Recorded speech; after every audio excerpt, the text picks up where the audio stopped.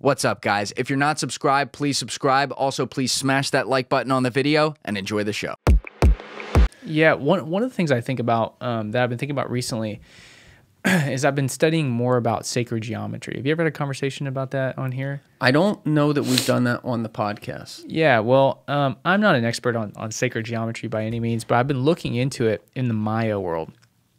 And what's really interesting is if you go talk to modern day Maya people, they will tell you that the flowers are in our houses. That's like a common saying. And so what do they mean by the flowers? Well, you go look at Maya temples and the lintels that are up on like the temples at Yaxchilan.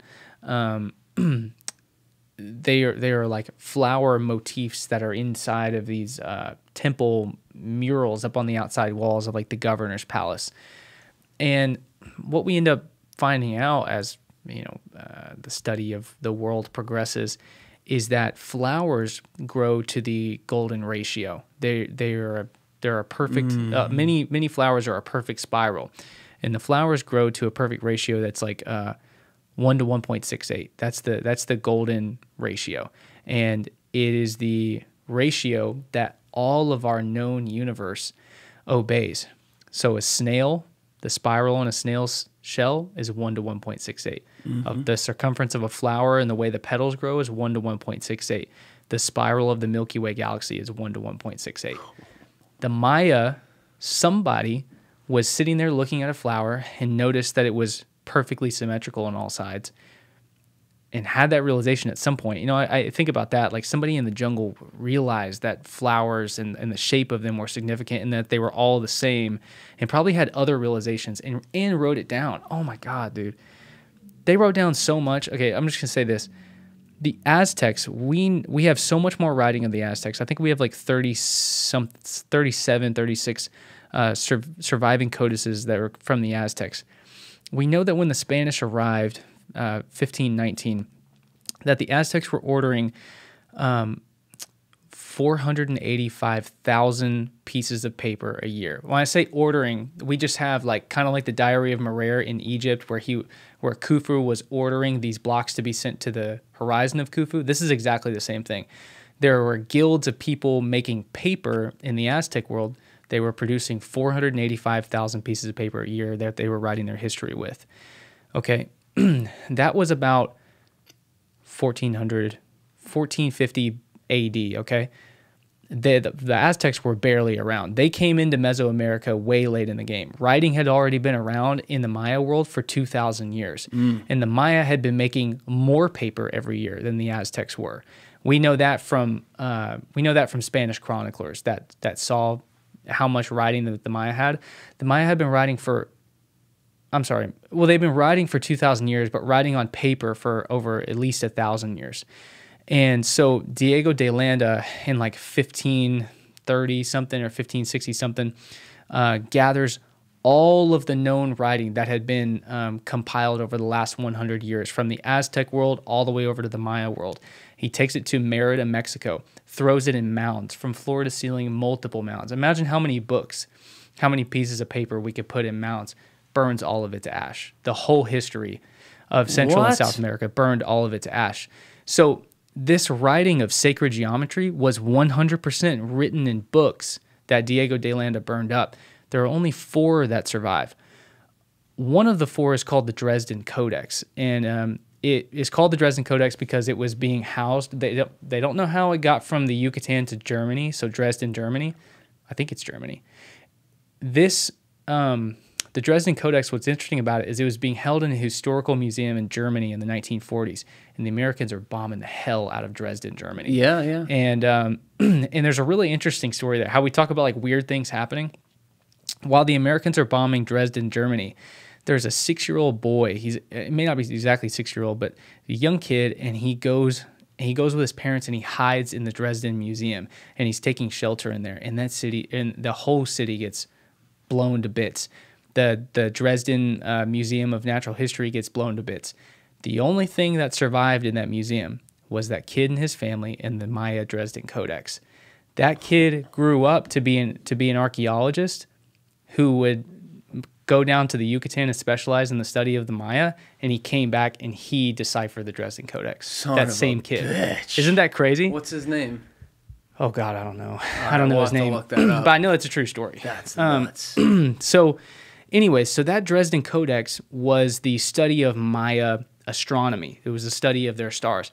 Dude, you can write books this thick in English. That's like fine print, 11, size 11 print, just plethora of pages of a codex that's this big. And a codex is like a book, but a codex, you know how sticky notes, you can pull them up and they're like attached on each end? That's a codex. That's not a book.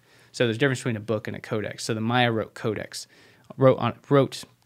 or whatever. Only 4 of them survived.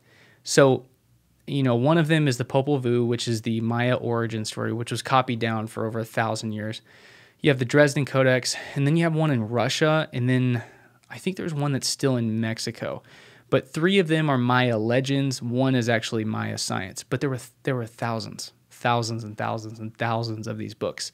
And so very likely one of them detailed Maya sacred geometry. The Popol Vuh just touches on it for a second. Basically what it says is that the way that the universe was created was through sacred geometry. It was like the cord was extended up to the sky. It was tied in half and laid back down. And it's talking about, we could pull it up and read it, but it's describing sacred geometry, and it's describing how you could create the golden ratio or the golden rectangle.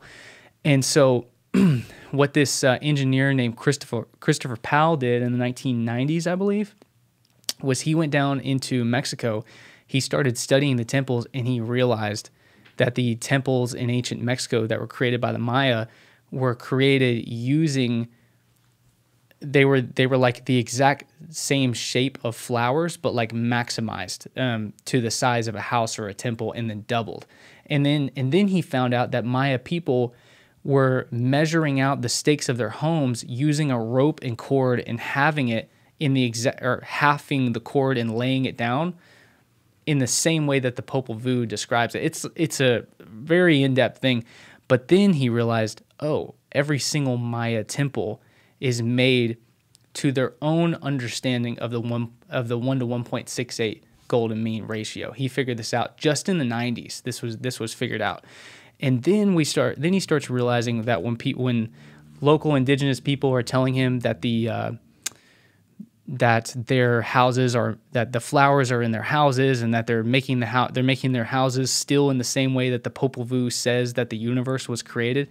These Maya people, these modern day Maya people doing this, don't even realize what they're doing, but they're continuing a legacy that the ancient Maya very well knew existed. So then you go to all these temples in the ancient Maya world, and you start seeing the flower murals all along it. And they were well aware of what they were doing. They were creating temples that were so perfect that they would have like something called the Temple of the Sun and the Temple of the Moon. The Temple of the Sun at Palenque faced east, and wherever the sun would rise, it would cast a shadow into the temple. And wherever that shadow landed, like the pillars that it was landing on, determined what time of year it was. And these are all aligned, and on top of that, all the temples are aligned to Venus. So it's just like there's this whole world there that is completely gone to us. Like we've kind of figured out the secrets of some of their sacred geometry, but all of their other sciences, as far as how they made their concrete, all burned. You know these suspension bridges that are out here, like the George Washington Bridge, and even like the Golden Gate Bridge is California, right? The very first suspension bridge where we got that idea comes from the Maya. They built the world's very first suspension bridge on the Usamascinta River. Yeah, that was documented by other Maya cities, and you can still see the remnants of it today. I was there in January and saw it. Yeah, they built the world's first suspension bridge, and it could handle an army of people walking across it.